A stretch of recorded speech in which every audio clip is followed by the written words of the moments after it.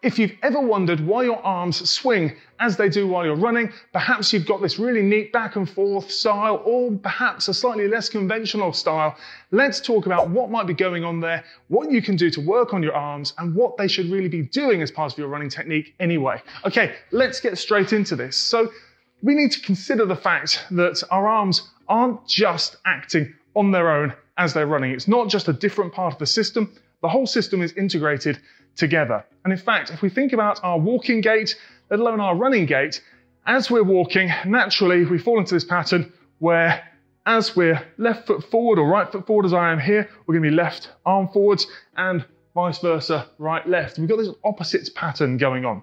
And it's not just our arms swinging back and forth as we walk, it's in fact our pelvis and our torso rotating and counter-rotating. So as I'm walking now towards you, what we'll see if I stop here is that with my left foot forwards, my pelvis is slightly turned to the right, and naturally with my right arm forwards, my shoulders are naturally slightly turned to the left. So I've got rotation that way and rotation that way. Now, as I obviously change onto the other side, that rotation and counter-rotation works back and forth, back and forth. Now, with the hips rotating as I'm walking and as I'm running, we don't want to see quite as much rotation going on through the torso, otherwise we'd see really quite a lot of side-to-side rotation as we run. It would be very hard to control and it would be very inefficient. In fact, you can try that for yourself. Next time you're out running, try as you're running along to either just put your hands behind your back and keep running, or hands across your chest, or hands in front of you and keep running. And all of a sudden you'll feel there's a real sway side to side, because the arm action that you employ while you're running, a big part of that is a dampener to actually control and counter the movement of the torso, the rotation of the torso. So the arms are there to dampen the rotational movement of the upper body.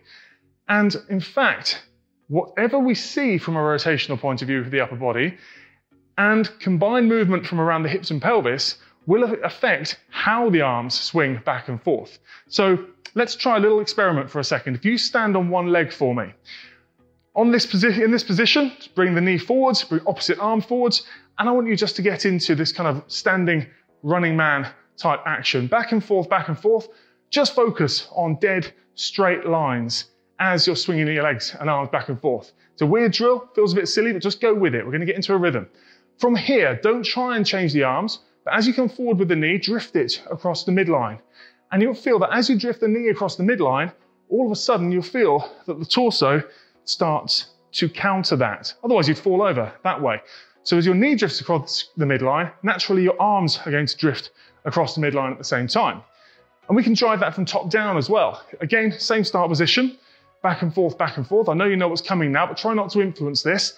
As you then go hands across the midline, you can feel how you balance that out by throwing the knee forwards across the midline as well as you're swinging the legs. So top and bottom work together. Now, if you have a tendency to, if you're running, land on, let's say, the right side, and you have a tendency for the knee to drift in towards the midline, or you have a tendency to show this typical kind of hip drop position here, or a number of different imbalances and movement dysfunctions, sort of lack of control, for want of a better word, around the hips and pelvis, this important midsection, what happens is that as part of our dampening movement with the upper body, we try and balance that out. So naturally, if we've got a runner, and Priska Jeptu is a great example of this, as her knee drifts in towards the midline here, bearing in mind, by the way, she's an Olympic medalist marathon runner, she's an elite marathon runner, biomechanically, there's a lot going on, let's say, but as her knee drifts in towards the midline, we see the upper body starts to balance that out by overly rotating the top half and drifting the arms across the midline. So side to side to side to side, we get this almost kind of whirlwind type running style with our upper body. In her example, would I actively, as a coach, I mean, I know nothing about her, but in terms of her as an individual, but theoretically speaking, would I say, okay, one thing we can do is straighten your arms out and get you thinking about running back and forth and it'll be more efficient? Absolutely not. In fact, the drifting across of the arms that we see is a big part of the compensation strategy that allows her to get away with all this drift inwards of the knee and the sideways kind of lateral tilt of the pelvis, the typical hip drop sign that we see. And there's a lack of control around hips and pelvis. A lot of movement going on around here. It needs to be countered by the movement going on around here. So I wouldn't ask her to do something different with her arms.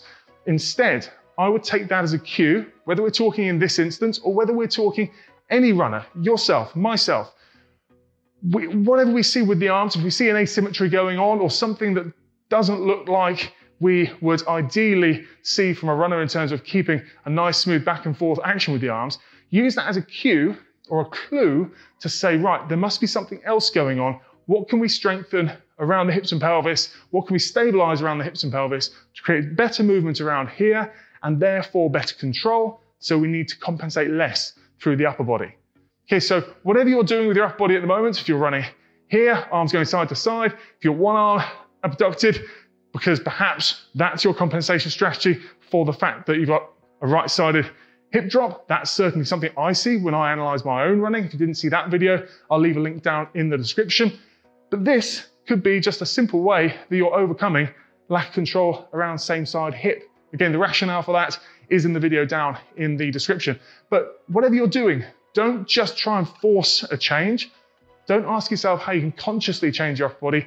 Ask yourself what you need to strengthen for your upper body naturally to start becoming a little bit more controlled, a little bit less required as a balancing act.